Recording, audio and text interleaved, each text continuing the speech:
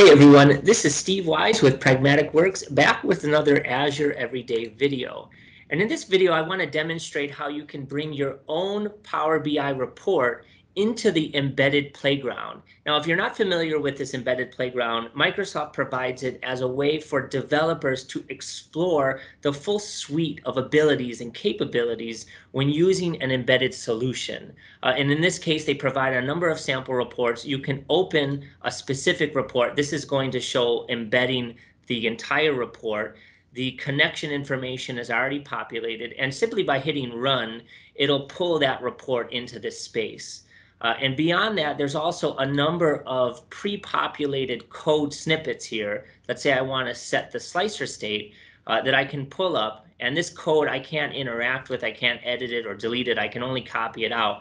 But when I run it, you can see that it's hard-coded to essentially filter this date right here. So when I run that code, we'll see that a new date range has been populated in that embedded post, and the visuals change accordingly. And this works really great if you don't want to spend a lot of time building out the coding solution and you just want to explore some of the major functionality with an embedded solution. But let's say at the other end, you want to bring your own report into the space. Maybe you're just curious, you want to test the connection info, you just kind of want to get a sense of how this is going to work.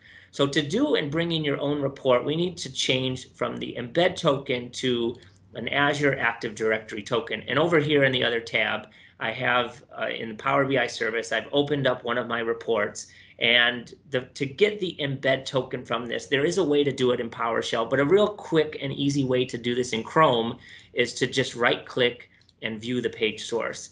And here in the page source, you'll see this very long string is the embed token for this particular session. So I'm just going to copy that and paste it right here.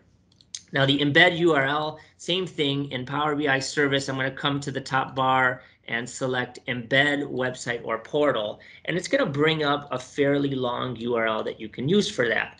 For the case of this embedded playground, though, we don't need this entire URL. In fact, we just need this little piece right here. So I'm going to go ahead and copy that snippet, just basically ending after the report GUID. You'll see an ampersand here, so everything to the left of that.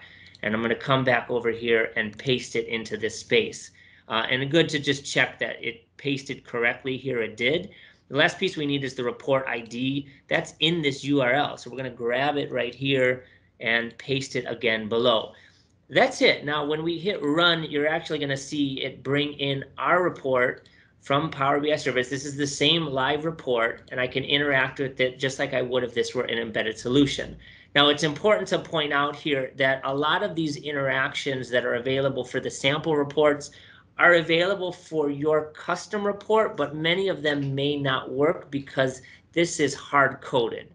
So there's no date slicer on this. We can't change any of this information. So some of these things may not work for your specific report, but some will.